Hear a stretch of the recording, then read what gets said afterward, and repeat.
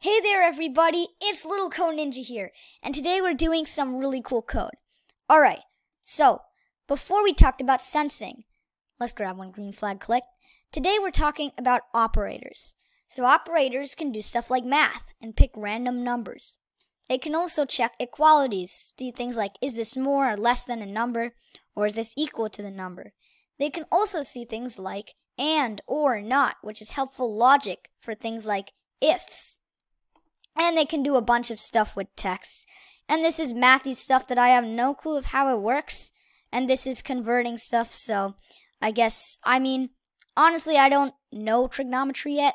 I hope I learn it soon, but sounds exciting. But anyways, this is basically a bunch of math stuff I don't understand. If you understand it, feel free, but I'm not going to be covering these things today because I don't know it. Alright, let's go. So first of all, let's grab a looks and we can say something, and now we can go to operators. So we can say stuff like, hey, what's 50 plus 89? Should be pretty easy. It's 139, I'm pretty sure. God, that was terrifying. Right? We can say like, what's this number? Oh my god, not 5e77. No mathematical notation. There, will give us spit out a random number. We also have minus, basically minus times division. So you can do all that math for yourself. Next we have a pick random, so it can pick a random number from 1 to 10. 10, 4, 9, 10, 9, 4, 6. Why did I give those three numbers like so many times? And you can also change the numbers, right? So like a random number from 0 to 100 should be more. If it gives the same three numbers so many times, I am so quitting. There we go. 87, 11, 36. Yeah, so it'll give us a bunch of random numbers. So that's pretty handy too.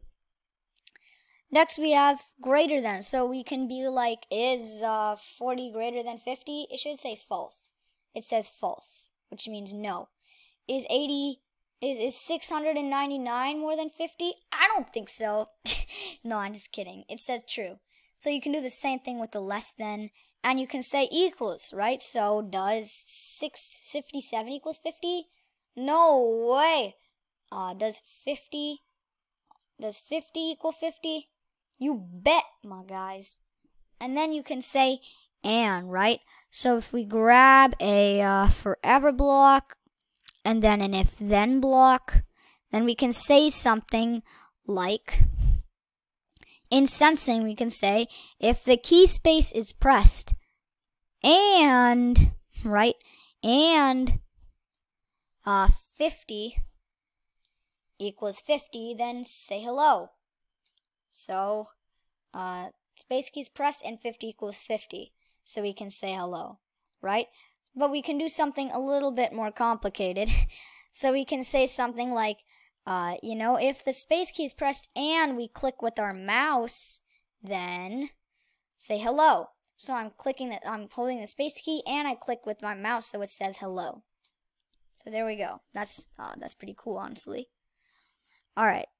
We also have or, so we can say if the space key is pressed or the mouse is down, then we want to say hello, which is pretty useful. So now we can either hold down our mouse, right, or we can press the space key. It doesn't matter. There's also not. So, like that means that, let's say the mouse is down and the space key is not pressed. Then it will immediately start coding. But if my mouse is down and the space key is pressed, it's not going to do anything, right? So if we stop this and press the green flag, it doesn't do anything until I let go of the space key. So that's some coding for you. I think we can probably remove this. Next, you have a bunch of text, so, oops, I want to get rid of that forever. So you can do things like join apple and banana, which will make apple banana. Apple banana, just like that. Next up, we can get the letter 1 of apple. Let's see what this does. A. So it's going to say the first letter of apple. We can say, what's the fifth letter of apple? E. Just like that. Pretty cool.